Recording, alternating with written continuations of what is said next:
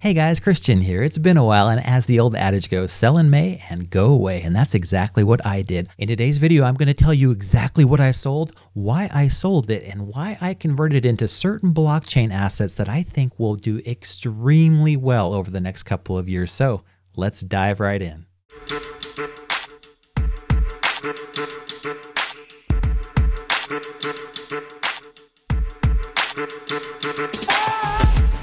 May was a month that none of us will soon forget, as many happenings occurred that really caused markets to capitulate and hit new lows when it came to June and July, and it was just a bloodbath throughout almost all equity markets. As most of you know, I am and will always be a real estate investor. It's been a great run over the past 10 years, and this real estate cycle is just about over as far as I can tell.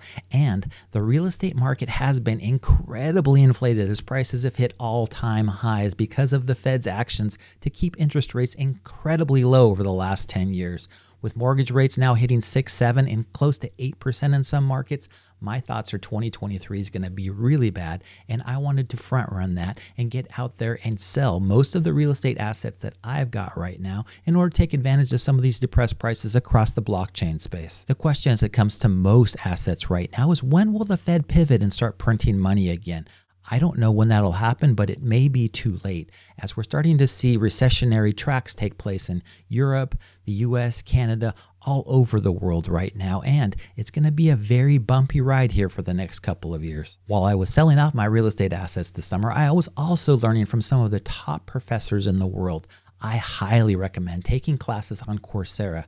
I don't get paid or sponsored by them, but the classes are extremely beneficial, and I learned a ton. After taking web development, blockchain specialization, and DeFi specialization, I then took that knowledge and started working on different blockchain projects, mainly on the Ethereum testnet, but then I created an EVM sandbox. I was completely stoked the first time I was able to invoke MetaMask. That was so cool. I coded a Solidity smart contract, was able to deploy that using Aladdin, and now I've learned just so much more than I knew before about everything blockchain, how it works, what the basics are, and even some of the development techniques that are used in order to create some of these really cool dApps that run across the blockchain space. One thing I can definitely tell you about Web 3.0 is that it's here to stay. Ethereum, Solana, Near, Bitcoin, of course, and there'll be plenty of other projects. I think that GameFi is really going to take blockchain to the next level, and there are several different projects out there that I'm really bullish on. One, as you know, is DeFi Kingdoms. In this down market, though, I really want to take advantage of these prices and start farming tokens on different protocols like Uniswap and Ref Finance, some of the Clayton Swap projects that are out there, and many others. This really gives us an opportunity to dollar cost average into these incredibly low values and hopefully take advantage of the next bull market when a lot of these projects who survive run up like they did in the last bull market. I'm super excited because as far as I'm concerned, every asset will soon be on the blockchain. And by soon, I'm not talking next year or the year after, but in the next 5 to 10 years, everything that holds some type of value to it will be digitalized, and it'll be available for us to buy and sell almost instantaneously with close to instant finality, which is just super exciting, especially when you come from a real estate background like me, where it takes 30 to 45 days to close a transaction. Giving you a little history of where I come from, in 2018 and 19, there was no DeFi, right? And then in the summer of 2020, boom, I sat at home during COVID learning how to create content on YouTube, and I witnessed the creation of several DeFi projects, but I didn't jump into crypto until summer of 2021. I was probably like most of you. I bought crypto investments that I thought and speculated that they'd go up in value because, hey, everything went up in value. Then I learned about some new East Side chain called Polygon, but for some reason the token was Matic. Then I started learning how to yield farm on Matic and several other DeFi protocols. Then I was hooked. After farming a few thousand Matic, I got into Gala games. I started playing Townstar, which was a really interesting project, but then I figured I might as well go all in, and I bought a Gala Founders node. That allows me to farm Gala tokens and also to support their GameFi ecosystem by running a validator that allows us to be a decentralized autonomous network. I continue to be incredibly bullish about Gala long term because of the great games that they're creating. This ecosystem reminds me exactly of Web 2.0's Steam ecosystem. There's going to be a ton of content that's created on the Gala network, and they're only getting better over time. After getting so excited about Gala games, I jumped right into Monkey Ball, as I saw it as being a GameFi project that could take the Solana blockchain to a new level. Unfortunately, Monkey Ball didn't live up to the hype, but at the same time, I also got into DeFi Kingdoms. And in October of 2021, I was hooked. This little blockchain game became my pastime, and I started farming on DFK. I found the UST Jewel token pair to be yielding 1600%, which at the time I thought was pretty decent, but now looking back, that was amazing. Unfortunately, yes, that's the same UST that is now currently poo-poo.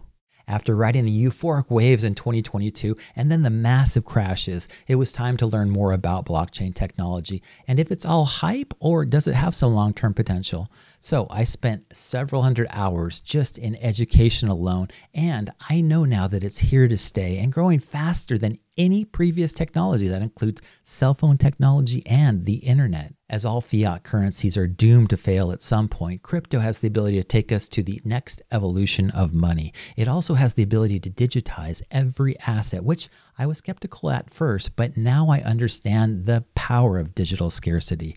At some point in the not too distant future, it will be so nice to open your wallet up, transfer ownership of any currency to anyone else in the world instantly, or better yet, transfer your car, house, boat, or any asset for that matter with no intermediaries, and that means no huge costs involved. The real question is, how does this benefit you and me? And as Professor Cam Harvey at Duke University states, DeFi will create opportunities that very few people are currently aware of, and many of the early projects such as Aave, Compound, Maker, and Uni are only a fraction of what they will become. Many traditional players like the BlackRocks of the world and the Fidelities, they're going to buy their way into crypto. And some projects, yes, I'm looking at you, USDC, are already in that category. But they can't write the rules when it comes to blockchain, as that's all encompassed in the code. And that code will provide a level playing field for everyone involved.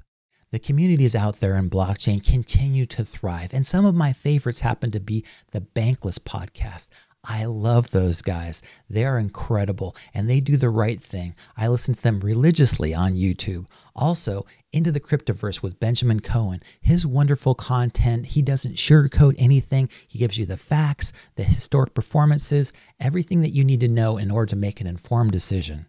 I'm also incredibly excited about DeFi Kingdoms. Most of you probably think that the ETH merge was the biggest news over the summer, but no, I think it was actually DFK moving to the Clayton blockchain and therefore solidifying a position where they can continue to build for the next several years. I'm super excited about that. I continue adding to my stable of heroes and watching the content made by some of the great content creators in the community, like the Sandwich Punches and the others out there. I'm looking at you, Crypto Grady. I'm also putting my development skills to work and creating a utility that I find beneficial to track items, heroes, tokens, and everything that's there in the DFK ecosystem. By the way, I also owe a couple of you out there videos. I apologize, Coolio and Born to Die. I love some of the projects that are being built right now, like DFK Helper and DFK Quester, and all of the other smart people that are building a really cool utilities to use inside the DFK ecosystem. I'll have those videos out soon, so make sure if you want to see them to hit that subscribe button and that bell notification so that you'll be notified as soon as those videos are available.